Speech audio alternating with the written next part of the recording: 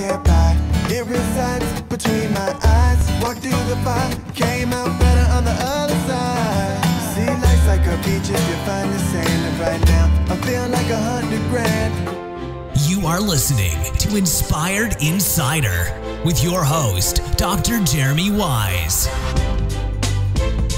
Dr. Jeremy Weisz here. I'm founder of InspiredInsider.com, where I talk with inspirational entrepreneurs and leaders like the founders of P90 X, Baby Einstein, and many more, and how they overcome big challenges in life and business. And today I'm very excited. We have LauraFuentes. She's founder of Momables.com and the food and lifestyle brand LauraFuentes.com, where she works with big brands that hire her like Sabra Hummus, Nestle, Bob Red Mill, many more. They reach over 700,000 unique visitors per month, and Momables helps parents feed their children great tasting, healthy foods. And the most important part, Laura, is without spending eternity in the kitchen or breaking the bank. And they provide weekly recipe plans, cookbooks. I love the title of this one, The Best Homemade Kids Snacks on the Planet. And there's 2 others. And they even partner with a done-for-you meal delivery service to make it ultra easy. And she does this all with, while raising 3 kids. Laura, thanks for joining me. I'm super excited to be here, Jeremy. Yeah, so I always like to include a fun fact that most people don't know. And we were talking before, and you said, I don't know if you know this, but you're busy enough with the business and the kids, but you homeschool your kids. Yes. So tell me about that decision. That's not an easy decision. No, so our kids are 10, almost 9, and 4.5, and last year was our first school year homeschooling, that 2015-16 school year. Yeah. And essentially, I just wanted the flexibility to take my kids anywhere I went through my business opportunities and family travel on my own time schedule, as opposed to having to cram that in during summer vacation or holidays when everybody else is traveling. And I'm, as you can imagine, because of the nature of my work, which is it's really focused a lot of it on back to school, the summertime has really been historically my busiest time of the year. So for me to go on vacation during the summer, it's nearly impossible. Why is it the busiest time? So so in the summer, as you know, in business, we focus on creating products and really gearing up campaigns, and that's not the week before back to school. I mean, we start working in June. You're gearing up for the back to school rush. Right, just like retailers gear up for Christmas beginning in September or earlier, we really start in May and June, and I just found it really difficult to fit it all in, and so I basically decided that I wanted to be able to take my kids to Spain for a month in September, go to Utah skiing with my boys for 10 days, and not be worried about taking homework with us, or also having to account for our missed days to the school district. So we just made a decision that I would, we have structured programs and things that I follow for homeschooling. They go to tutoring centers. Right. They are very active in social activities. Yeah. But all of that requires a lot of planning. And so it worked out great. I asked my children repeatedly if they wanted to go back to regular school, and they said no. So I think that's a good sign. You mean you gave them, they're like, no, I want to go to a month in Spain, Mom. I don't want to go back to school. I mean, I basically told them, if you want to go back to regular school, that's fine. But right. There's only so many days you can miss, and if we're going on a trip, you're going to have to stay with the grandparents or not come along, and they really weren't into that part. Yeah. And so I think they really realized the benefits of having a flexible schedule and the ability to have time to really figure out what they really like to do, as opposed to being rushed through school, homework, after school activities. I think any parent listening can really relate to that after school rush. And then I was just tired of giving the best of their time and focus to someone else, So, so far, so good. Laura, what do you think's impacted them the most of you? You run this business from home, and they see a lot of what you do in the business. What do you hear from them of what's impacted them, of how they see you run the business? So I think if you ask my 10-year-old, because she's much more, especially she's a girl, so number one, she's a little bit more mature than her brother. She's a little smarter, a little more mature. Yeah, just boys take a little longer. Right. But, this is the real deal. now she realizes, like, we'll talk about video production. And so I invite my children. I never pressure them, but I always say, like, hey, these are the recipes we're cooking on video day. If you would like to be in one of the videos, let me know. And they do from time to time. They're, optional. But once they've seen how, like, this all happens, they realize that this is for real. Like, this is real business. This isn't mom. Like, this isn't, I don't even know that they understand what, like, blogging for fun might be, but this isn't, like, a hobby. This is what's really supporting our family. Right. Now that dad's on board, like, they understand, like, okay, this is, like, serious stuff. Yeah. We just had a photo shoot 2 days ago and at night, which is not the best time to take at 6:30 o'clock a 4-year-old to take photos, but that's, right. the only time they start crying very quickly. Oh, yeah, you got a 20-minute span to take photos. And, and they didn't want to do it. And dad just basically stepped in and say, hey, this is for our job. This is what we have to do as a family. And so everybody got dressed and did it. So they're understanding that this isn't just about, like, something that mom's doing. Like, this is really a full family affair. Yeah. So with the homeschooling, what did you find? There's a lot of advantages. What were the disadvantages that didn't quite hold you back for doing it, but that you were thinking about? So I never knew how much time there is to fill. Like, number one, how efficient, like, teaching a subject at home can be. So, for example, like, the same thing that my friends' kids might learn in 1 or 2 weeks, it literally takes us maybe an hour, like, to truly teach the concept. Yeah. And so that leaves you with a lot of time to fill during the day. So it's more efficient, you feel. It's super efficient. Then you have to fill more time. Find activities and things for your kids to do. So my kids aren't really actively learning for, between 9 a.m. and 2:30 p.m. They're actively learning between 9 and 11:30 or 9 to 1, depending on the day. And then what? So then, you don't want them hanging out at home playing Minecraft on the computer. Right. So you really have to find creative outlets for them, ways for them to learn new skills. Like, my daughter picked up video editing this year. Now she just got a camera, so now she's going to learn how to... You're going to hire her? She's going to put my video crew out of a job soon. But she's interested. And so what I found is that it's a great opportunity for them to find the things that they like to do and do more of that. Yeah. The 4-year-old doesn't really count, but, So tell me about, 3 kids, work, now homeschooling. I had a big question, which is, what does your daily schedule look like? And we were talking about you're very regimented, right? Yeah. So what does that look like? What time do you wake up? Tell me about what your schedule looks like. So most people think I'm a little insane. But I recently started, I say recently, in the last 9 months, I figured out that there is such a thing as I'm not a morning person, but becoming a morning person, because that's really the only way to fit it in. So I typically it's probably 3 to 4 days a week. So that's, on a regular schedule. During the work week, I get up around 4:30, 4:45. I'm at the gym by 5 or 5:15, depending on the day. I'm back home by 6:40, and then Monday mornings between 6:40 and 7:45, when everyone's sleeping during school year, that's when I would take that hour to lesson plan for the week. And it doesn't take that long. So lesson plan, you mean the weekly recipe plan, right? No, the school lesson plan. The school lesson plan. Monday oh mornings. My gosh. Man. Yeah. So my kids have a weekly agenda, so I basically write down what they have to do. Right. I don't really put like 9 to 10 a.m. I just say the subject, what they have to do, and so they're free to. They're free to work on their own time. Yeah. And this is what you have to get done. So they roll around the kitchen around 7:45 or so. So at that time there's breakfast, all of that, and then I leave the house by 8:30 most mornings.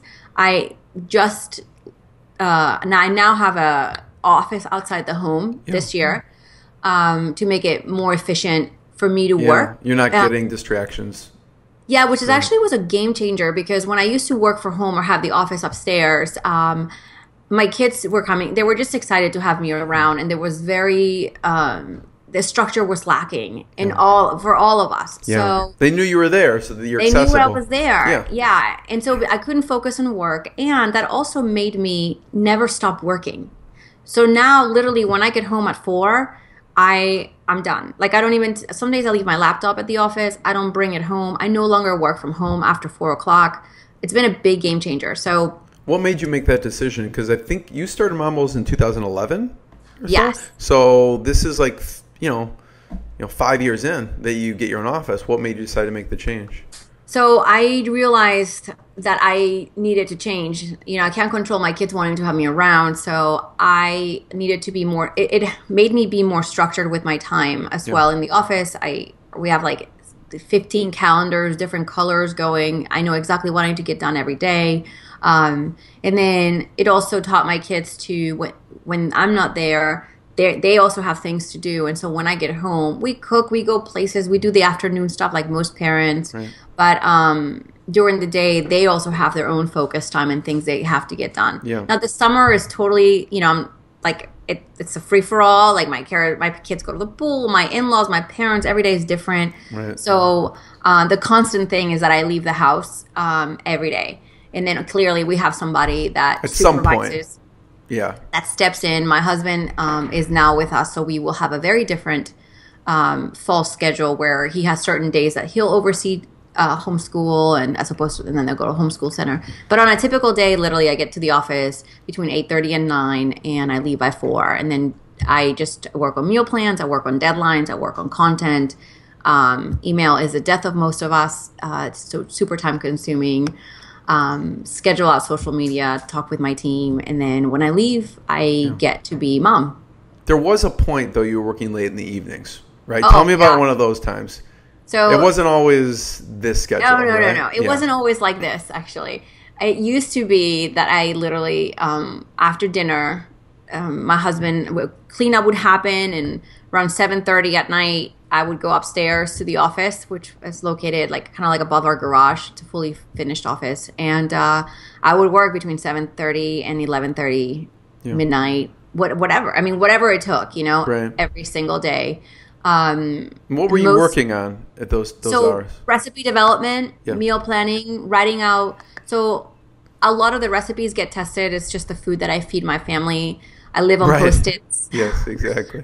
Post-its, notes on my phone, photos on my iPhone, and then somehow you have to transfer all of that into paper. So a lot of the times I'm writing blog posts. I contribute to numerous places, magazine articles, print magazines, media pitches. I mean, literally website design. There isn't anything that I don't know how to do in my business. I think this is like most entrepreneurs. When you have to do everything. Yeah. You start by yourself. You do everything. You learn how to do everything, and then as you grow, you start to delegate. So I mean, I worked until really late at night for the last up until probably this past yesterday. Yeah, a few months ago.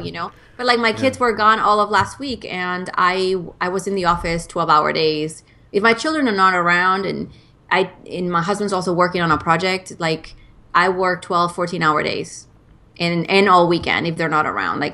I do find time for myself, but I work when my kids are not around. Yeah. What's in the pipeline? How do you decide, because you said the summertime is you got to do creation, right? Yeah. So what are you working on now that you can talk about? So currently, this is my first summer that I'm not writing a cookbook, because the last 3 summers I spent writing cookbooks. What's been the most popular one? I mean, I read the best homemade kid snacks on the planet, but you have the lunches, your best lunches on the planet. What's the other one? My third one just came out 2 weeks ago. It's the best grain-free family meals on the planet. It really addresses food allergies. The paleo people and the food allergies and yes, all that it's stuff, a paleo book without calling it paleo, because I didn't want to corner it. It's a gluten-free book without just saying gluten-free, so it's not so fad. It's really, protein, vegetables, nothing out of a box, basically. To tell you the truth, I just put my favorite recipes into these cookbooks, and then I keep them on my kitchen counter. Right. It's a way for you to organize them if other people buy them. What's been the most popular one so far? Definitely the lunches one. Yeah, it's I'm very fortunate that all of my books, I've already met my minimum and I started to earn royalties, which if you ask any book author, that's very difficult to do. Yeah. But fortunately, what I did first is build a platform and then develop books to sell it to and continuously promote it. So the lunches definitely, I think it's one of those evergreen books that's something parents really struggle with. For sure. And so that. What's the favorite recipe in the lunch or top in the lunch book and the snack book? What do you get the best feedback from? That people just love it? Oh my gosh. The lunches one. Or it could be a personal favorite. Okay. I'm just curious, what surprised you? Like a recipe you put out there that has just been really popular that you may not have expected? So one of my favorite ones in the lunch book has to be, it's not really applicable to lunches, but... Do you have a copy handy? Yeah, okay. I have, so I don't have a snack, but I do have a lunches book. Okay. Someone told me, I forgot who I was interviewing, they said if you show the book, then it increases sales of the book instead of just talking about I forgot what percentage they said. So whenever I have authors on, I make sure they show the book so that people can see it. So, so what I love about the lunches book... It's a big book. Yeah, it's super, it's thick. Yeah. I actually, as somebody that owns a lot of cookbooks, I really love the texture and how this feels like in my counter. Like the pages were really thick. I didn't want something glossy or flimsy. Like, right, it could rip. I told the publisher, I'm like, I want people to be able to make like tomato sauce and get on the page and wipe it off and be good to go, you know? But I think this was my first book, and one of my favorite recipes is one of my neighbors, when I first moved into my neighborhood 10 years ago, she shared her meatball recipe. This is New Orleans or? Yeah, I live outside of New Orleans. Okay, and right. She's from New York. And she shared her homemade meatballs recipe, and which is one that we make like almost every other week at our house. And so I have it in there, right? And of course, like people don't think of taking meatballs to school. But what I love about this book is that I show you exactly how to package any food to go. Yeah. So I think the recipe introductions, every recipe has an introduction or a little short story. So that's really my favorite part about my cookbooks. Mm-hmm. It's the little tidbits that you get to learn about me as a person and it's not just a recipe that I made up. There's a story behind each recipe. Exactly. Yeah, that's cool. Yeah, you don't see that. And I love that my kids are in them. When I first took the photos for that book, it was 4 years ago. So my 4-year-old was like 6.5 months. And now in this third book, he's like older. And it's just really cool, to just see your family in something tangible. So why no cookbook this summer? So I'm not because I'm. You just released it. I just released this third one. Okay. This is the grain-free family meals. The grain-free family meals, yeah. Yeah, and cookbooks are extremely time-consuming. They're really 18 months in the making, and so they have really tight deadlines. Yeah. And honestly, this is a sort of a business podcast. Like, I can make what I get paid for a cookbook in a week if I just do it. So. Right. It's not a financial plus. Yeah. It was more of a resume builder. Yeah. And since I didn't go to cookie school, I taught myself how to cook in the last 10 years. That's I think how Rachel Ray started, right? I mean, she wasn't a formal trained cook, was she? I don't know. I should look her up. Yeah. But I mean, it's not that hard to learn kitchen skills and really get into it. And then, which is funny because I didn't learn how to cook I knew how to cook. I just didn't really know about food as much until after I became a parent, which I think most people can relate to that. And then I figured out, my gosh, I'm actually really good at this, And then just one thing led to the other of creating this company based on food and how to feed your family. Yeah. What works best for selling the cookbooks for you? Showing people the pictures, creating blog posts, and emailing my list about it consistently. You have to. I think people often have. I know this happens with a lot of people. You have a new cookbook or a new book out, and you do your initial blast, right? And then you sort of forget about it. Exactly. I treat my cookbooks as another product, something else. I honestly have put so much time, more time in a cookbook than any of the other products that we have out there. So. Right. it should be something that's continuously promoted in order to continue to be successful. Yeah. I mean, you probably use that in the weekly plans too, right? Some of our... So you have a subscription. Talk about that. When did you first decide to create the subscription? People subscribe and they can get like just the weekly recipes that they can actually, prepare for their kids, right? Yeah. So in fall of 2012 is when I launched the first really paid subscription paid service. And so were you scared at the time because at that point it was all free content, right? Sometimes people, when they put out some paid, they're a little bit worried. What was your thought process? And I know you're an MBA and you have your business degree, so you're probably like, I want to start charging from the get-go. But well, I just felt like there were other meal planning companies out there at the time in 2012, and nobody was really targeting the emotional as well as the issues that as parent, like the time management issue and how the psychological thing of feeding your family is really difficult because there's one thing about making a meal for two or making family meals. Everybody focuses on that. But at the end of the day, if you spend 30, 45 minutes cooking dinner and then you bring it to the table and then your kids give you the, I don't want it. It just becomes a forced something to fight every single day. Sure. You take that personally. It's almost like going out every single day and someone telling you, you don't look great today, or as opposed to nobody, it's the opposite of complimenting. And then eventually what's happening is that moms take it personally and they're like, man, what I'm making, my family doesn't like. So it's sort of a cycle. They stop trying, or my kids won't eat what I make, or they're making multiple meals. And they just make the same thing over and over that may not be the healthiest because their kids will eat it and they don't want to have that fight type of thing. Not only that, but it's just really not teaching your family to learn to love new things. Yeah. There's stuff I don't like to eat, but I still eat it. And to be quite frankly, most people don't know, but I just learned to really like broccoli a year ago. That's funny. I mean, because there's a video with you, I think, talking with one of your kids about eating broccoli. I remember. It's the dinosaurs used to eat this. Oh, that was my son. Yes, exactly. It was kale. Yeah. Not my favorite. Kale's just not my favorite because of the texture of it, but. So if it's not my favorite and I don't make it as often, it's kind of hard for me to expect my children to love it. Yeah. And so that's sort of the psychology behind making meals for our families. What happens is that we vary our meals, but we really only using the same 20 ingredients all the time. Yeah.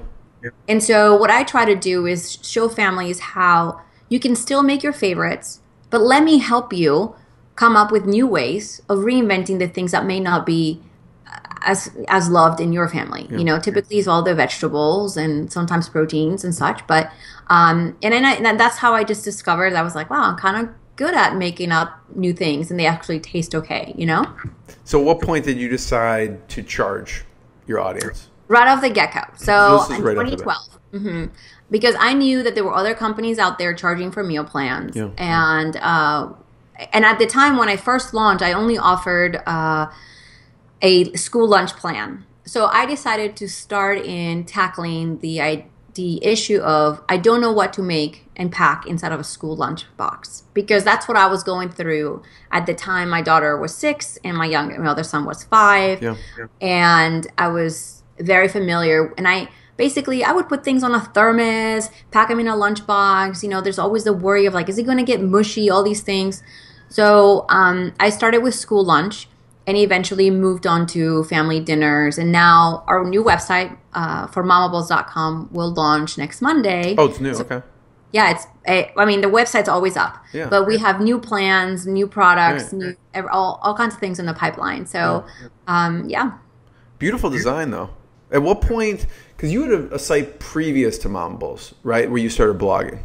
So my personal website, LauraFuentes.com, I was blogging back in 2009, 2010. Yeah.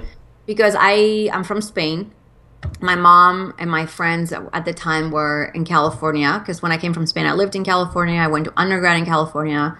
And then I moved to New Orleans for graduate school, where I met my husband. He's from here. So after I had kids, like most people, this is back in 2010 before iPhones. Remember, our phones used to take 1.2 megapixels, right? They flipped up and you were like, ooh, the picture was super tiny. And you couldn't send the picture from your phone. So a friend of mine said, well, instead of transferring the picture onto your computer, which was an ordeal, and then emailing it out to your family and different email for everybody, she said, why don't you start a blog? It's basically like an email, but it's the same thing for everybody. And then you can just email them the link to the webpage. And I was like, oh my gosh, that's like so much more efficient. And that's how I started blogging about what my family did. It's sort of like a way to share our once a week, what we did with my friends and family back home. But every time I share something about food, and this is before Pinterest and Facebook, so I know it's really hard to understand if you're listening, you're going like, what?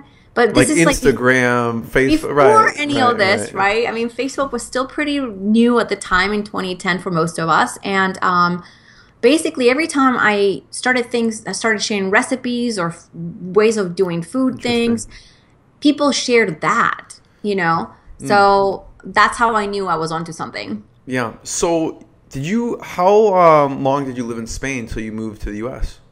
So I was born and raised in Spain. I came here in my teens. I didn't speak a lick of English. It's something else people don't know about me. Yeah. And then I've been here since 1991. Yeah. So now that you've been living here, decades, what was it like living in Spain compared to U.S.? Life is a little slower. It's very similar to New Orleans, actually. Really? Yeah, things get done whenever. Although I'm from Madrid, so I'm a big city girl. Yeah. I like the busyness of a big city, and I currently reside in the opposite of that. If you look at my Twitter profile, it says Southern Suburbia. Like, seriously, it's the suburbs. I drive a minivan. I mean, I'm like those suburb moms. But I do go to New York for work a lot, and that's where I kind of recharge and get, do my meetings and stuff. So, Laura, what did you want to be when you grew up, when you were living in Spain? You know what's funny is that my mom at the time was one of the few women that was a working mom in our social circle. Really? Yeah. My dad was a very well-known lawyer. His mother was she worked for the State Department. So, and my mom was she wasn't just like the status wife. She was a working mom. And I just loved it. What did she do? She was a director of human resources for a multinational company. Yeah. And I just loved seeing how she wore suits and heels, and she just put on makeup. I love the attention that she paid to herself to look her best and go to work. And so when I still tell people all the time that we all go through I want to be a teacher and this, but the image that I always had since I was little is I want to be a working mom, and I want to wear heels and great suits like my mom. Yeah, because you could tell from your background, global economics and MBA, that you always wanted to do business, obviously. I want to talk about the team and the team it takes to run Momables, but I want to talk about the lifestyle brand, because that was interesting too, because it's not like you're just running one company with Momables. You're running the lifestyle food brand with LauraFuentes.com. So tell me about, because you've landed some really big companies as clients. What's been the most rewarding client? We mentioned Sabra Hummus, we mentioned Nestle, Bob's Red Mill. Tell me how did you get one of them? What happened? Well, there isn't really one in particular that I've loved working. Every campaign that I work on is really different. I love when something kind of pushes my creative limits, and I teach myself how to do something new, especially video. It's been a huge learning curve for me. The way they found me basically is I started blogging out food on my personal website, LauraFuentes.com. And when I think it's 2012, 2013, when this whole influencer space really came out, and companies realized that there is such a thing as this blog, this endorsement of a product through the creation of content. Now it's like, totally, right? Like, we create content, photos, Pinterest. Right. But back in 2013, it was still relatively new. Companies didn't really have budgets. They didn't have digital teams like they have now. So a lot of it was trial and error, working with some of my first companies to do that. And so through those opportunities, I've had, this year I went for 3 weeks on the road with one of my clients, and I did like media and television Wow. Opportunities the entire time in Spanish, which was a first for me. Wow. Yeah, so I'm fully bilingual, and I can cook on TV. I can, not just cook on video, but that was my first experience doing television segments live in Spanish, and I was a little bit scared, and I was like, why? It's, even though it's my first language, it's just because I'd never done it before. Right. You're used to doing it all in English, which is interesting. So, and it was great. And I had, and did you reach out to them, or did they find you in that situation? So they find me. They found you. Yeah. Okay. Yeah. That's amazing. Yeah. So they found me through my content, or the PR world is not that. I mean, it's big, but not that big in the world of food, and there's not that many influencers that are fully bilingual, and so I guess you start narrowing down. The world starts getting really small. It's like, okay, we want a food blogger lifestyle that also speaks Spanish and who targets this customer. Yeah. Yeah, and so that was great. I think honestly, if you ask me what my favorite experience has been in the last 4 years or 3 years, that was when I competed on Food Network. Yeah, I saw that. Yeah, it was like a cheesy wafer or something. What, you won the contest, right? Yeah, so it was a competition. Like you go in, it's a show called Rewrapped with Mark Summers, and you went in, and your whole thing was like you show up and you don't know if you're gonna make, what you're gonna make, cheese waffles or whatever. So you have to basically make a homemade version. How did you get on there in the first place? They found me, so I recreate. I honestly, I make healthier versions of a lot of things, right? That snack book is filled with them. There's about 50 homemade versions of popular snacks out there. Okay. And so they found me on Pinterest, and then they started looking. The production company found me on Pinterest and started looking into my work, saw that I had a cookbook published and everything else. And they asked me if I'd like to audition. And Cool. I had never done a single thing on video. And I was like, but I'm going to do it. And I did, and I showed up, and then I won. And I was like, you know what? I can do it. And I competed against chefs, and I was like, if a mom from home, like if I can win with like this Monte Cristo waffle sandwich, like I can do this. And that's really what inspired me to look into video. Really, I just, we all hear video's the next thing. Well, I've been hearing video's the next thing for like 2 years. And I was like, okay, I can really do it. Yeah. So that's what propelled all the video. So it's really interesting. And is that video up online? I mean, I only saw the blog post of, telling the story. Can someone watch that video? Like the of you winning? I think it's out there. What? It's a good way to for me to revise the post and provide a link for people to watch it. It's definitely on in Food Network's what is it called? YouTube channel, but I think you might have to pay like $1 for the episode. Yeah. Not sure. Yeah. So talk about the team, because Yeah. I mean, in the beginning, it's you running everything, working whatever 14 hours a day or crazy hours. Yeah. When did you have your first hire? My first hire was I would say hire, even though they weren't really paid at the time. They were contributors to the Momables website. So how did that work? Yeah. Yeah. So instead of me, that's better than a hire. Yeah. Right. There were other up and coming food bloggers who wanted to grow their blogs as well. Yeah. And I think I might have paid them like at the time $25, $50 for a post. Right. Because I felt like instead of me creating all this content, I needed help. And that didn't go over as well. It did not. No, because it's really difficult to keep your tone and someone else to match their tone. Sure. And I realized that I wanted to be consistent and on brand. And so, because I didn't want Momables to be this logo, I wanted people to connect with the human behind the company. Sure, yeah. And so, that was my first hire, my first experience. I still take a couple guest contributors from time to time when people pitch, and it's really great. But for the most part, it's me, and I'm the team that does it. So the next thing I hired out, it's always what I always suggest to an entrepreneur, is to hire out your social media management. hire and train really well, because social media management, and I'm not talking about somebody to do your paid Facebook campaigns and all of that. I'm talking about your scheduling, engagement, making sure things are, brought to your attention, because that really is a time suck for those of us who are in the creation and revenue generation side. So hire out your social media. If something's important, and that doesn't mean that you never have to log in. Go in once a week, a couple times a week. Set a timer for 15 minutes. Skim through it.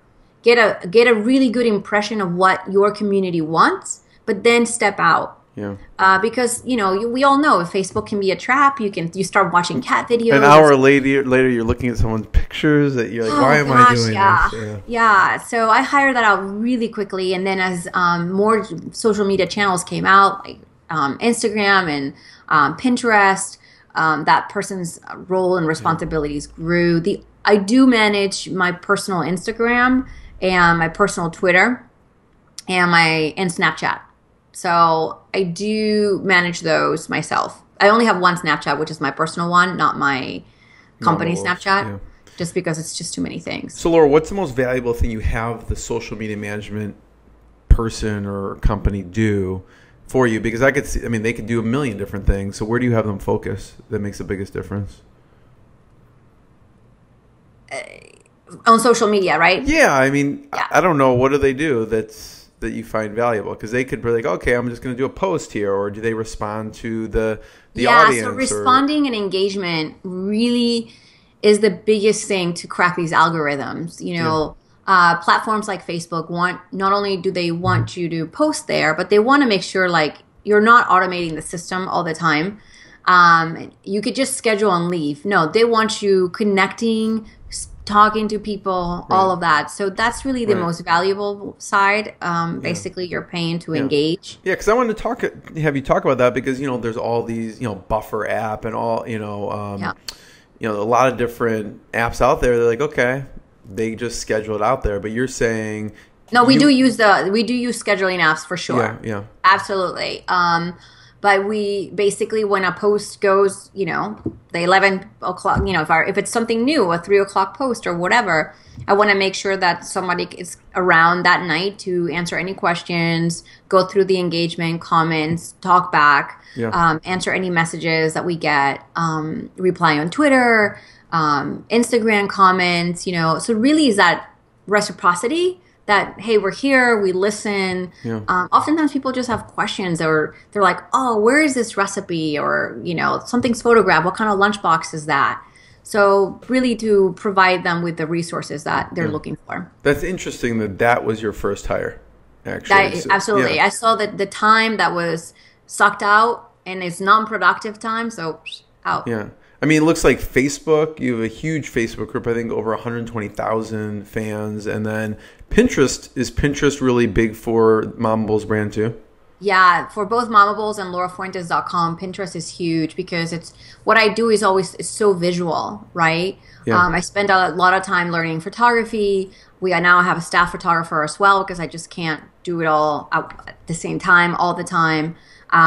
Or sometimes I have to be in a picture. So there's just and I've already done the whole setting the camera timer and running to it.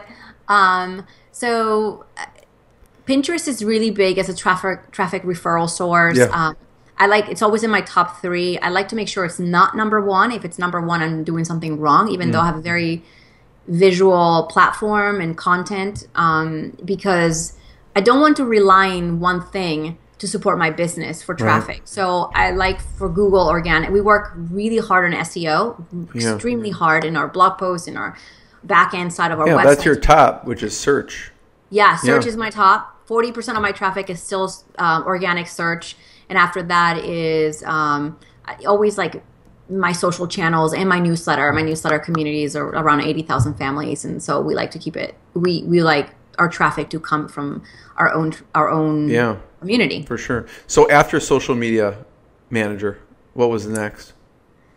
My staff photographer, she came next. And then I've had a couple stints with virtual assistants. I say stints. Now you have Stephanie. So now I have my awesome Stephanie, which you know. She really is much more. She really is like a She's local. Coordinator. She's local, right? She's local. Yeah. So how'd you find her? So she is. We like nepotism around here in the South. You know, she is family. She's my husband's cousin. Okay, yeah. That's the best. Yeah, that's the You're best. Like, you can't leave your family. It was like, man, if you don't work out, it's gonna be really tough. Right. Those Thanksgiving dinners, forget about it. But she really does a lot of the coordination. I'm simultaneously managing like 12 different calendars, 10 projects, contracts at the same time. So she has become crucial for me to keep up with your second brain. Things. Yeah, it's really my right hand to make sure that everything I got to turn in today gets done. That we look ahead of what's coming up next week. We're on a production schedule that we, are ready for video day on pre-production. So really, Stephanie came on last fall. So last September of 2015. Yeah. My other hire is, she's full-time. And then my other full-time hire is the director of brand partnerships and marketing. And that is strictly for my personal brand that we just spoke about. Yeah. So her sole job is to seek out business opportunities. Okay. That sounds good. So what tools do you use to stay organized? Like you said, you and Stephanie, what do you use for productivity and organization? Any softwares or tools you recommend? Yeah. So we have Basecamp. We Basecamp the heck out of everything. Okay. Now it's a verb. Yeah. Yeah. It's a verb. It's like, well, let me Google that. Can you Basecamp that? Yeah. We also use Dropbox company-wide, so everything is shared via Dropbox with my team. And if you're listening and you use something like Dropbox, please make sure you always have a backup of that running simultaneously. It's super important as a business owner to have a backup of the backup. And I'm always paranoid like that too, yeah. Oh, I'm so paranoid. Yeah. Because you know what? So what do you use? I use Amazon S3. What do you... Yes. Yeah, okay. Any tool that can back up what you have of your backup, Right. It's one thing to lose your hard drive, another one to lose your cloud. Right. And we also use iCalendar company-wide, and we have like 15 calendars going shared among different things every Basecamp. And what I like about Basecamp is that I can export that into a different calendar, so I take that off when I'm not working on that project. But really very simple, Basecamp and iCalendar. Yeah. So I want to talk about, I don't know if I'd venture to say the most important hire, but one of them is your husband. Yes. Quitting. So talk about that decision. So this is recent. It's recent. Yeah. We kind of toyed with the idea, wouldn't it be nice, he is definitely his background, we met in the MBA program. His background is finance and operations. Mm-hmm. What was he doing before helping with Momables? So before he was a CFO and COO for a small hospital. Yeah. And then last year, that small hospital in healthcare. So that they merged to a bigger hospital, and he took on a role as strategic operations. Mm-hmm. Really project management. He is phenomenal with details. Yeah. Which I despise. Really? Yes. Oh. In spite of my entire job being solely focused on... It seems like you are very detail-oriented, actually. That's why I'm surprised.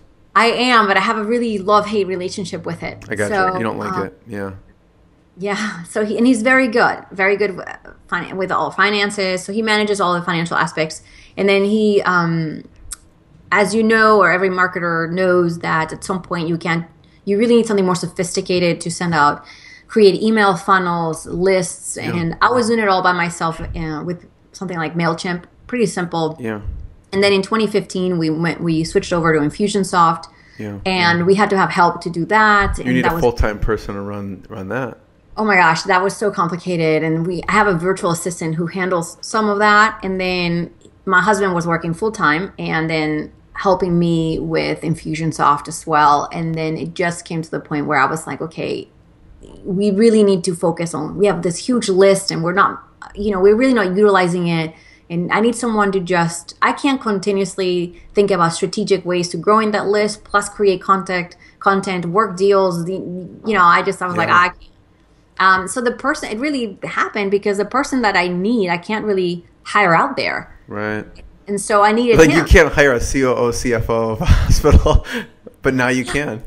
And now I can. So this, online marketing is a complete new industry for him. The biggest thing, an advantage that we have is that I always kept him in the loop for the last 3 years. Yeah. So while he didn't know all the details, he kind of understood the workflow and what happens with this and what happens with that.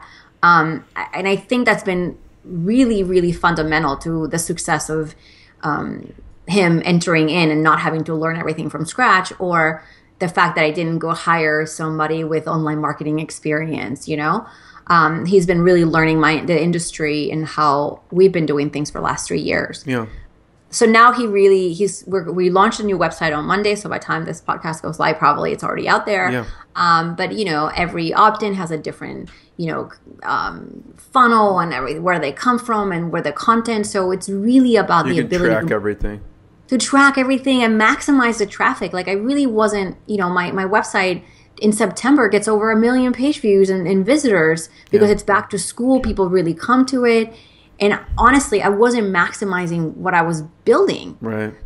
Because there's really only so much I can do, right.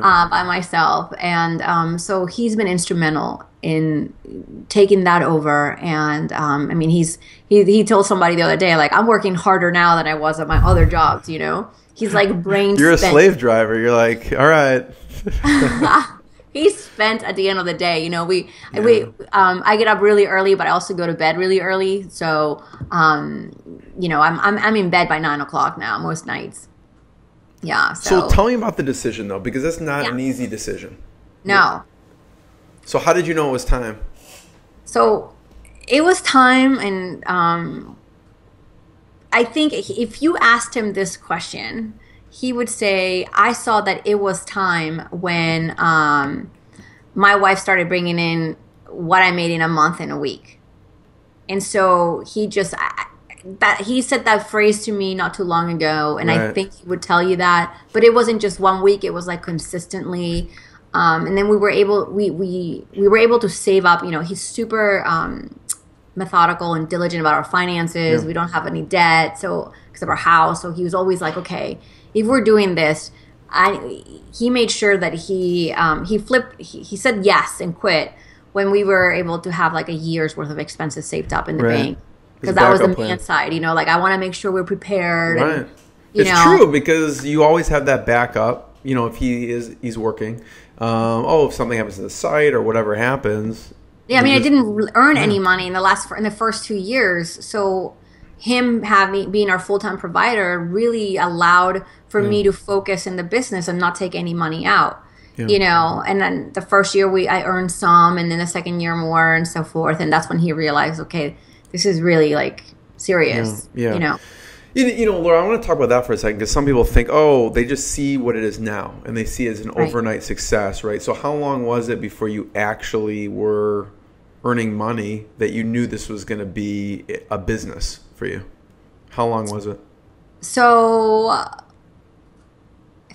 probably 2014, 2015. So just last year. 3 or 4 years.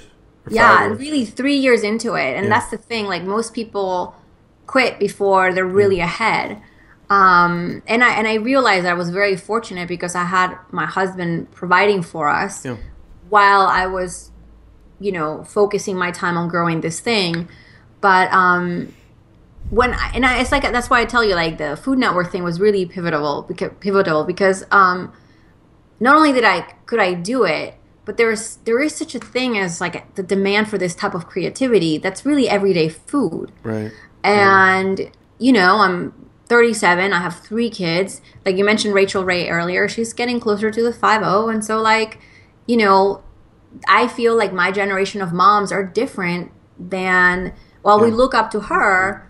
This generation, like, moms my age, we have kids, we're juggling school activities and soccer and like all of these things, and still wanting to make food for our family. So I realized that I was not only onto something, but I was also relatable. Yeah. And you live that's really huge to build a community. Yeah, you live it. Yeah. Yeah, every day. I don't drive fancy cars. It's like I tell people, like, there are Cheerios in my minivan,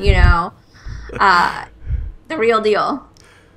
I also want to talk about the content side of things, because that's huge for you. And I thought it was interesting. So I was watching a lot of the YouTube videos, and I was trying to figure out why some have 68,000 views. There's some with 68,000, 44,000, and why one of my favorites, which was the mango popsicle one, only had like almost 1,000 views, right? Because I would think that would be popular. So what separates the Jimmy Dean one was hugely popular with over 68,000 views. Yeah. And I also look at, okay, your videos are like 1 to 3 minutes or so. So talk about your content creation process, because it seems like you have that down and do a really good job with that. Thank you. So honestly, like I find a balance between the things that I want to make, that I want to create, that I want to eat, and what I know my community is searching for. Because it's just like we just spoke about, because I live it. I know exactly what it's like to cook dinner at this time and whatever. You're your own customer type of I am thing. my own customer. And I think that is really the best type of like business success, is to be a user of your own product so you can continue to innovate and change. And I knew that moms are not going to watch, like, yeah, we may watch the 30-minute show on Food Network, but when they come to me on YouTube to learn how to cook a meal, I'm not entertainment. It's like a minute 24 seconds. Like they want to learn how to make it because they're on their phone in the kitchen with the recipe open, maybe, you know? So I realized that my timing for these recipes and videos it's short. And so I knew that I want to be able to say, I'm going to teach you how to cook something in less than 3 minutes. Right. Okay. If I put together I think one was 45 seconds or something. Like, did the Jimmy Dean one? Jimmy Dean was like you set the timer and you're like, 45 seconds, and like chop, all right, and then. So that was part of the campaign, the requirements. The client came to us and said, "Hey, the constraints are 45 seconds. What can you create?" And I'm like, 45 seconds. It's a long time on air, so I can make you like breakfast tacos with pineapple salsa. They're like, really? So with shortcuts, I'm not going to make salsa from scratch. I'm going to use store-bought salsa. But the content is always you really have to create great content. You have to have an understanding of what can you answer for your target audience. Like, what is your purpose for that? Right. Unfortunately, the mango popsicles or whatever, they didn't do as well. But that was just one of my kids' favorite recipes. Right. I like that one too. Yeah. I just made it. How to boil an egg, a hard-boiled egg is like, you go on Google, if you search how to boil a perfectly easy to peel hard egg or whatever the combination is, I'm number one on Google, and my video is number one on YouTube, and it's got like 300,000 views. But that is a struggle. Like, if you want to make hard-boiled eggs and you don't want them like green or nasty looking, then you can find me and I show you exactly how to make it. And that was funny. It was like one of my first videos way back when. Is that the most popular video that you have out there? I think it's the most popular video. And what I say, unfortunately, even though it's my most popular video, unfortunately, that's not a video that it's highly targeted toward the type of audience that really brings in revenue. Yeah. So as a content creator, it's one thing when you create content for traffic and whatnot, but when you start to think about content as a magnet or a lead magnet for the type of audience, so that's pre-qualified, right?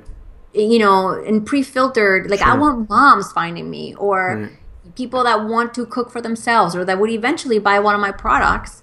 Then I have to kind of create the type of content that matches that. Yeah. And so, how to keep apples from browning in the lunchbox. Yeah, that's exactly. That's the one that was 44,000 views, which I love. I think you pour like pineapple juice in the container and in the sliced apples. It's great. Yeah. Yeah, and so kind of like, okay, let me answer some of the questions. While the egg one is awesome, or how to wash berries, that's great. But those are universal questions that doesn't really attract. You want moms, yeah. I want people who will then opt into my list and everything else. So even though it has less views, there are highly targeted views. Yeah. So to me, that's better. So talk about what big mistakes have you made with content creation that you thought, oh, this is going to work so well, and just crickets, did not work? Oh, gosh. Because it's probably the same things that I would think or anyone would think to do. Yeah. And so I want to learn from what maybe didn't work as well. You know, honestly, normally it's like things that are passionate, something that's passionate, that we're passionate about, but it's slightly off-brand. Yeah, like what? What was that for you? Gosh, we've had like muffin recipes that I have no idea why they didn't do well. Smoothies, although they're super popular, they haven't done as well. I mean, granted, it's really hard to create something that becomes number one on search. Yeah. But that's why I'm asking you, because you'll have, you know, you test probably a lot of things and a lot of recipes. Yeah, and honestly, a lot of it is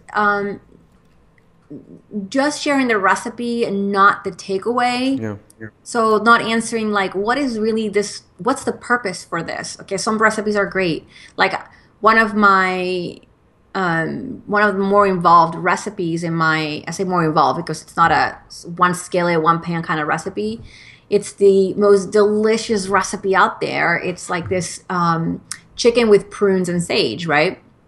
And I absolutely love that dish. And it's delicious, hands down, but it's not one that has done really well because not a lot of people are searching for that.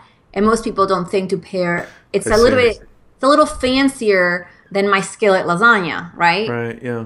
So, so really, you just have to. You're pulling in a lot of factors. You're pulling in speed. You're pulling in what you like. You're pulling in what someone's searching for. Yeah. And that's kind of the meld to, you know, creating a popular video or absolutely content. And you know, just you have to spend as much time as you did thinking about the video and creating, you know, setting it up on the back end as well. So I didn't know that at the beginning. So now we're like a lot more SEO centric on everything. Yeah, I'm just looking over here because I'm looking at all your videos here on the other screen, and it seems like the pancake ones do really well also. Yes. The allergy-friendly. People know me for my pancakes. Yeah, the syrup, homemade strawberry pancake syrup recipe did really well. So how do you get ideas for what's next? I mean, do you go to your community? Do you just look online? Is it just what's top of mind for you? Because you have to, I mean, how often are you creating videos? We used to do once a month video production days. We're up to 2 days a month. So about, on average, about 15 videos a month. Yeah. So I started, when I first launched my YouTube channel about really 18 months ago, I started creating videos to blog posts that were already popular. Yeah. So I could bank on the popularity of the blog post. So I went to my Google Analytics and I said, show me the top 10 on both LauraFuentes.com and Momables.com. And then I looked at, okay, how can I create a visual for those? And I started there. And that was like probably the first 3 or 4 months. And then then I started adding videos to, I mean, we have so much content, you know, like Momables has over 500 recipes and blog posts out there.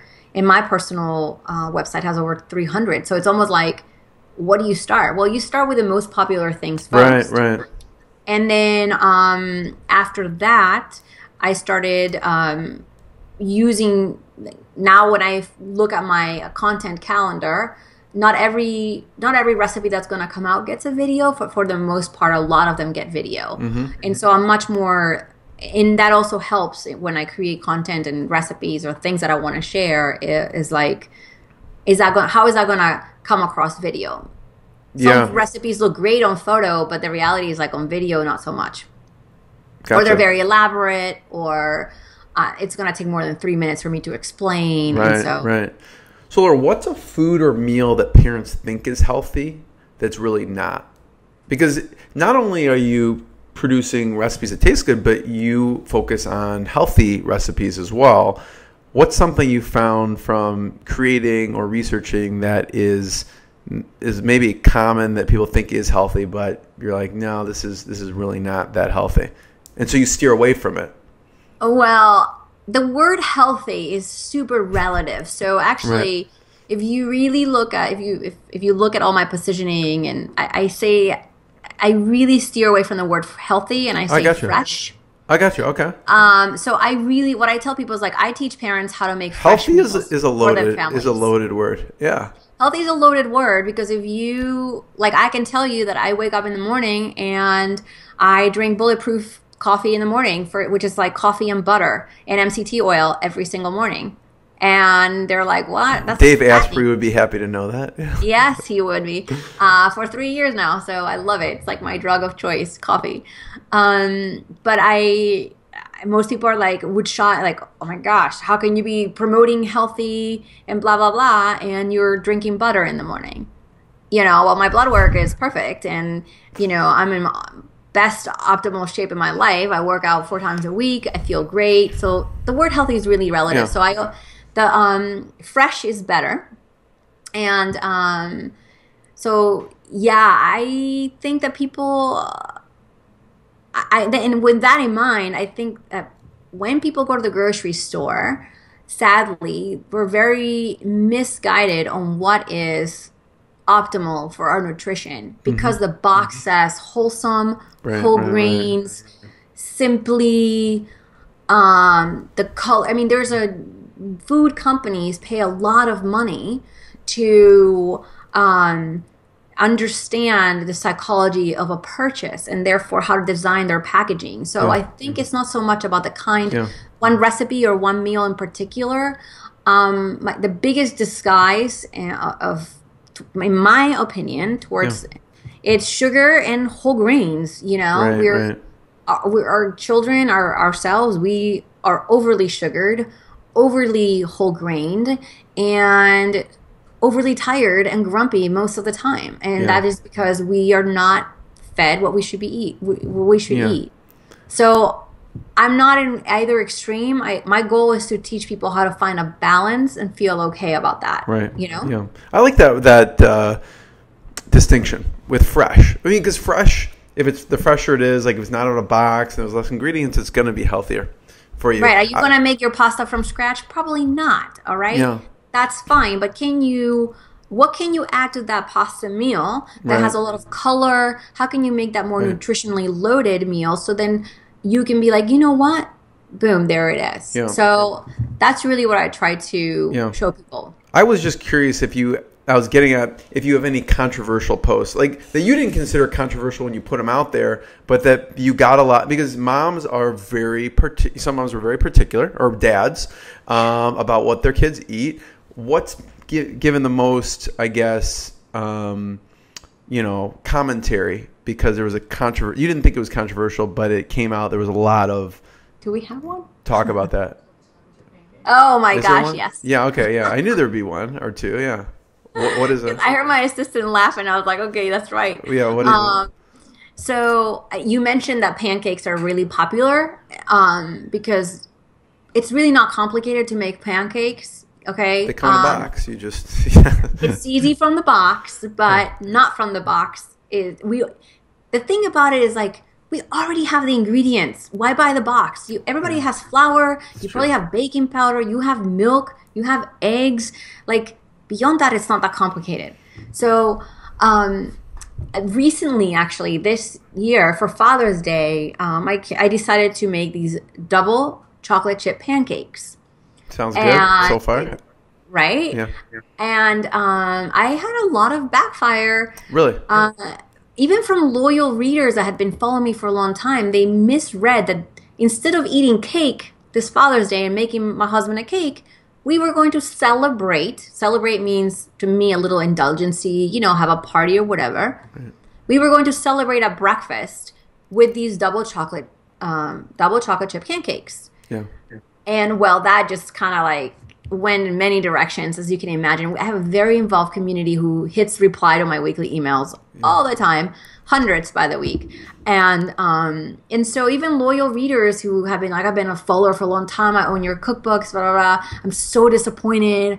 And I'm like, why? I'm not telling you to eat double chocolate chip pancakes. I'm telling you to celebrate with that instead of cake. So that's sort of controversial. It's really But I've learned that, you know what, it's really hard to make everyone happy. Yeah. So you have to be strong enough to just stand there and move forward, man. Some controversy is good. It gets people involved. So that was controversial, I guess. You got some pushback, which is good. Butter in my coffee is controversial. I guess I'm just used to that. So that to me does not seem controversial because of the protein. But, I get a lot of emails from people who are seeking, they want to lose weight. And they want they want to get healthier, right. And the entire family needs to lose weight, and they want low fat recipes.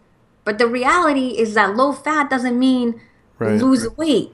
It means there's so many other factors in there, and so I always tell people, if you're looking for a nutritional label in every recipe, you're at the wrong place. Yeah, you're preaching to the choir here. Yeah, high fat, high protein, good high fat, high protein. It's research. I mean, the paleo diet is. I interviewed Dr. Lauren Cordain. He's hundreds of scientifically backed research from his, quote unquote diet. It's more of a lifestyle. I don't like the term diet as much, but So the content creation side, which I think was very smart. You also have an option. It's a done for you option. People love the done for you option. So tell me about how you incorporated and how that works with the done for you. I watched the video. It's like the delivery. Yeah, exactly. Yeah. How does that work? So last year I realized that, clearly Fresh Realm, our partner, approached me and they were like, hey, we really love your brand. We like the platform that you've grown and everything else. We'd love to partner with you and create done for you meals. And I realized that people will pay a premium to have some done for them options. And they were already, it's a huge industry already. There's the Blue Aprons of the world and the Fresh Directs and everything else. And I realized that while most of my audience does make their meals, there's always outliers. There's people that, although they make their meals, they're going out to eat once or twice a week. So that income that would normally go to going out to eat could be spent very much the thing about it is I'm not just in food, I'm in the psychology of food. And so what happens is that they'll go somewhere where it's not as healthy, or they'll indulge in something going out, and then they don't feel good about the decision that they made. Right. And so it's like a vicious cycle. And so I want people to feel empowered and feel good about what they put in their bodies. Whether you choose to have it delivered to your doorstep, then we're going to facilitate that. And so for me, that was a no-brainer. It's not one of I'll be honest, it's not one of our revenue targets, and it's not, I'm not involved in all the logistics. It's more like white labeling, but I like offering that premium service if you want your stuff delivered, there it is. And there's a lot of people that shop at Whole Foods and they were already buying prepared meals, So that was, we launched that really this January. Yeah. So Laura, talk about some of the biggest milestones for the business. Whether it's traffic or revenue, where did some of the biggest milestones come in? So some of the biggest milestones, definitely, everybody talks about their 6-figure milestone, that was really great, really big. For me to be able to hire people full time, You have a big team, yeah. We now have a big team, so that was, that to me is like a huge milestone. Right. And it's also, not only is it a milestone, but it's a huge learning curve and a role change for myself, because I went from as being a solopreneur to really being the CEO of my company. So therefore, I now have to step back and delegate, and that was really hard. And that was something that not only is a milestone, but something I had to learn how to do. Of course, when you get your first 5-figure contract, that was huge for me at the time. What about traffic-wise? Because you get a lot of traffic going to your site. What was something that you found worked really well that just completely spiked your traffic?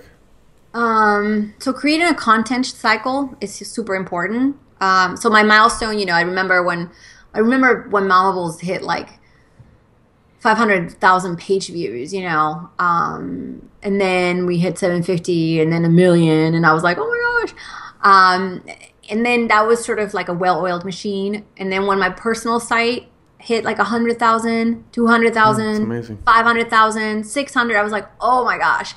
I was like, are people really interested in like the stuff that I share? Like I get like, they see the Momables brand and they're like, oh wow, this is like. What do you attribute that to? I mean, is it just a slow grind over 5 years of creating content? Is it like getting on one of those shows? What do you see has been the biggest leverage point for you? That you hit the nail on the head. It is a continuous.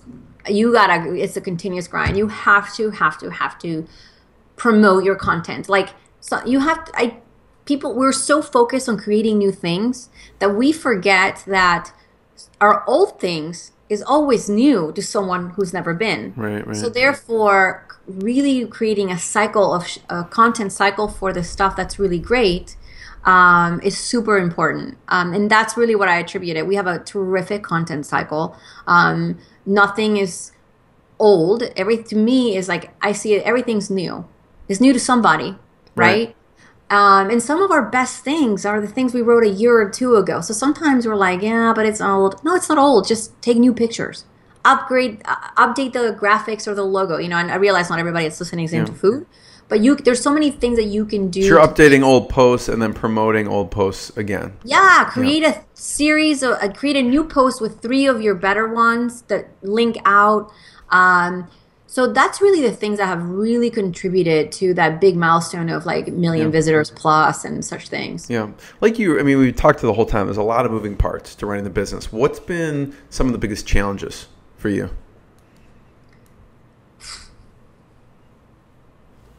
Honestly, like I just had this conversation this morning and I'm really, really hard on myself. And my biggest challenge is to accept that I'm already doing great things.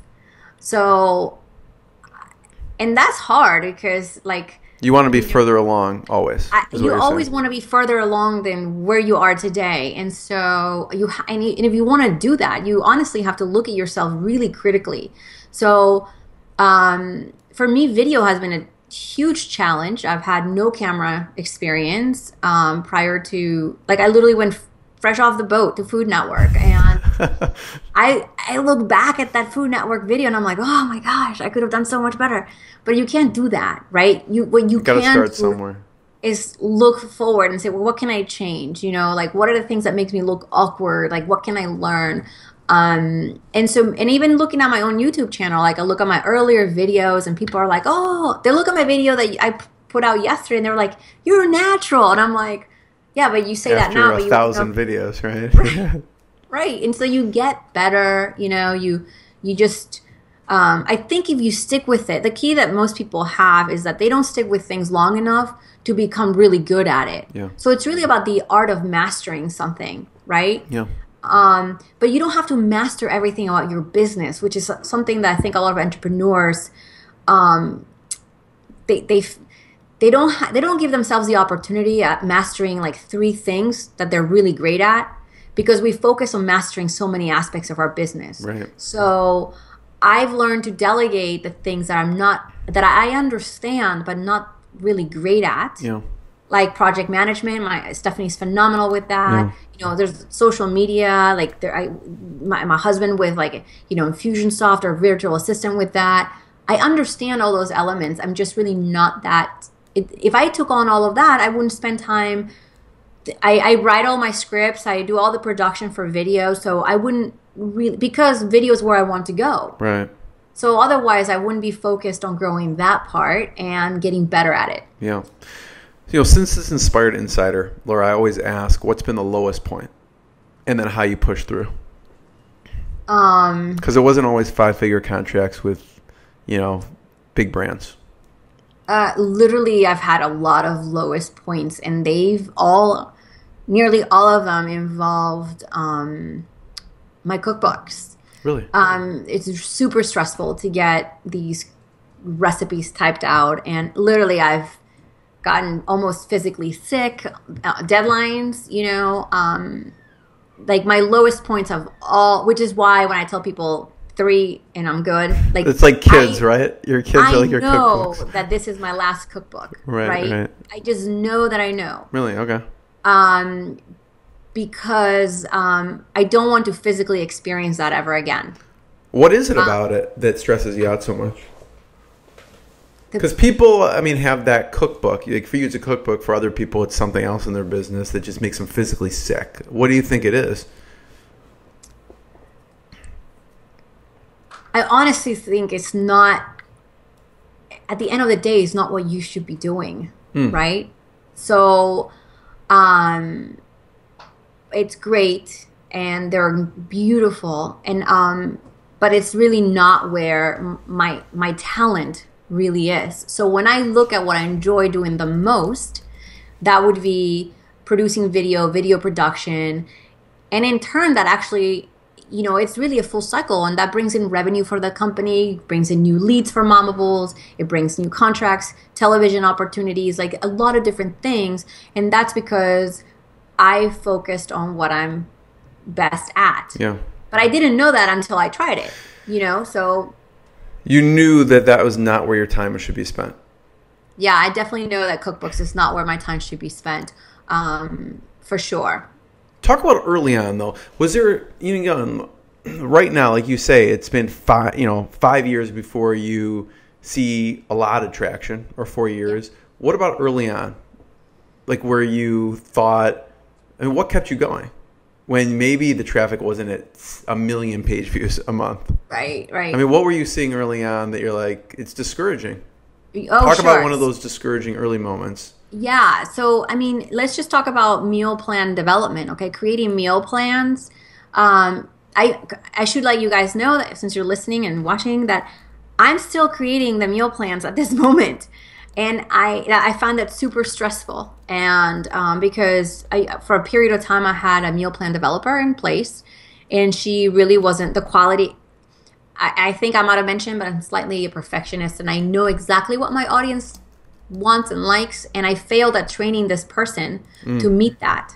And therefore, the quality of my meal plans went down for about a period of a year, which reduced our revenue significantly, about 50%. Really? Yes. Wow. And so the biggest mistake and that I've made is letting go something that's super crucial to the revenue of our company, or letting it go to the point of like not supervising it enough, you know? So right now I've been developing meal plans since last February, I think, February or March. And that's been super, super stressful. So even early on, now I'm doing them now, and I did them then. Early on, they were kind of stressful, but it was hard for me to like, man, these are really great. Why don't people buy them? But then I didn't know what I know now about marketing and cycling. I didn't have the traffic, and the hardest part is just sticking to it. And the thing is like, I knew that what I was doing made a difference. And so I hung on to that one email that came once a week from one person that said, oh, I just want to tell you that my son hasn't eaten spinach in like 10 years. And I made this these kale tacos or whatever it was. And he ate, and I just want to thank you. Yeah. And so I hung on to the things. I still have a folder in this one, in our info email inbox, you know, that's called gratitude, and to read. It used to be called to read when you're down. And every time I got one of those emails, I put them in that folder, and I have emails from 2012 in there, and I read them when I'm down. So that's what kept me going, knowing that what I was doing made a difference. So we should all have a to read when you're down folder. You should. Yeah. And, you know, you should also have an a-hole folder and never read those. Because you get, as you grow, you get those too. Especially when you put out recipes for double chocolate chip pancakes, and you'll get. You bet. Yeah. But it's very hard to put yourself out there on the internet, and I think that's a lot of people that create websites and companies on the internet. A lot of people, a lot of bloggers, a lot of content creators are introverts.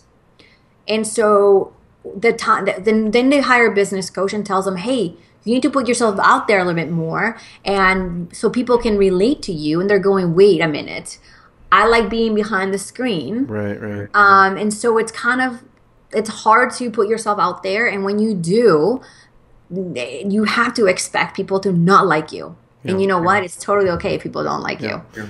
So Laura, on the flip side, being physically ill from putting out books, what's been one of the proudest moments? Well, recently, one of the proudest moments, I don't go on Facebook too much, my personal my personal Facebook page.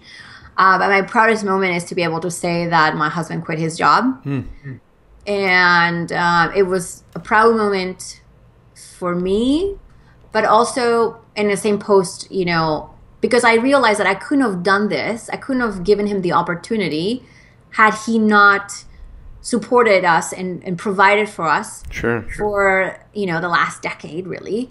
We've been married 13 years this fall, so it's really not about me, but it's about what he has also done to put himself in that situation. So that was really one of my proudest moments. I love that. Yeah. Mentors. Another piece of the puzzle is mentors. Who are influential mentors that you go to, or it's a colleague, to bounce things off from a business perspective that's not in your business? I forgot to even thank Justin Crane for introducing us. Yes. I love Justin, and I know you know Justin well also, so thank you, Justin. Yes, He introduced us. One of my mentors, her name is Melissa Lambs. She is how I met Justin. Justin works with Melissa, and Melissa owns a company called The Fresh 20, which is meal planning for dinner only, and she's highly successful. And so while we don't spend, we don't have an hour call every month, nothing like that. I do know that if I reach out, she does make time to help me, and has helped me. She was instrumental when I first launched. And I met her at a conference, super random. And if you ask her why she stuck with me and helped me, it's because she said that, and she told somebody, I heard her say that when I introduced myself to her, I didn't say I'm thinking of doing this. I said, this is what I'm going to do, and this is how I'm going to do it. Right. Could you please answer these 3 questions for me? Yeah, you're serious. And so we became friends after that. So she's been instrumental. I read a lot of social media stuff online. I am friends with somebody named Derek Halpern of Social Triggers. Yeah, I read his blog post about you. Because he talked about you and then your success, and then the Marie Forleo program also.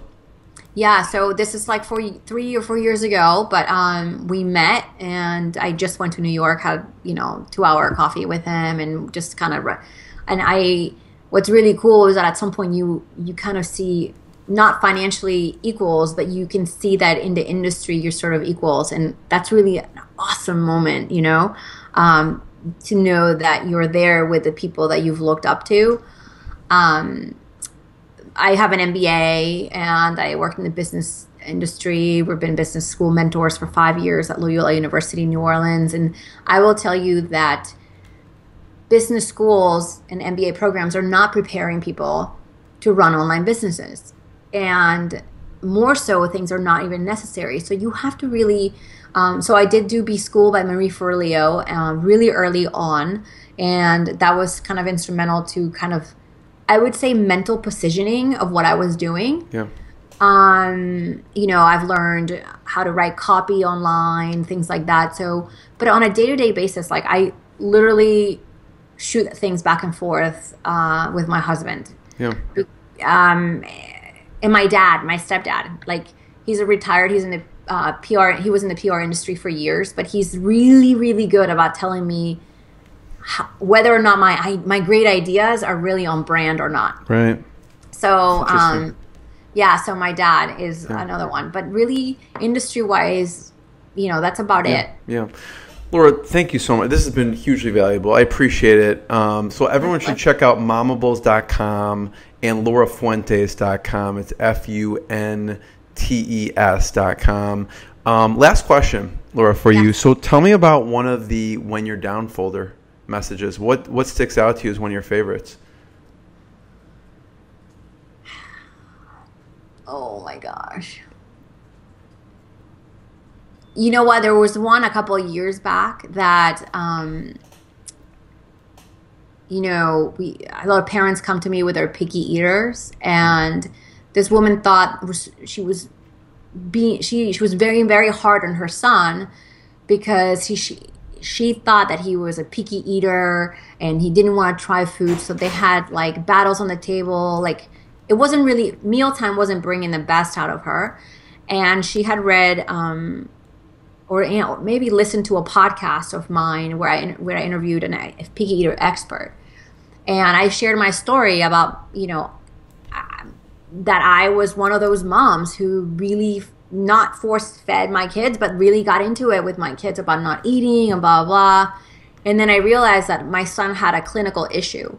So it really wasn't about me. And when you shift that, so she was listening to the podcast and took her son to a specialist. And indeed, he had a clinical issue. They've spent 6 months working through it. And it wasn't the food. It was, something clinically wrong. And so she just, it was the nicest, longest email and I was like, you know what, that's how I tell you, like, the littlest things, you make a difference. And it's not making a difference. I don't need to make a difference to a million people. Like, I made a difference in that woman's life and her son's life. Yeah. So that's one of those really good ones. Yeah. Laura, thank you so much. Thank you. I really appreciate it. It's been awesome. My pleasure. Thank you.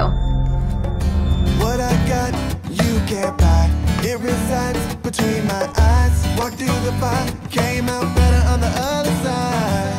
See, life's like a beach if you find the sand. And right now, I feel like $100 grand.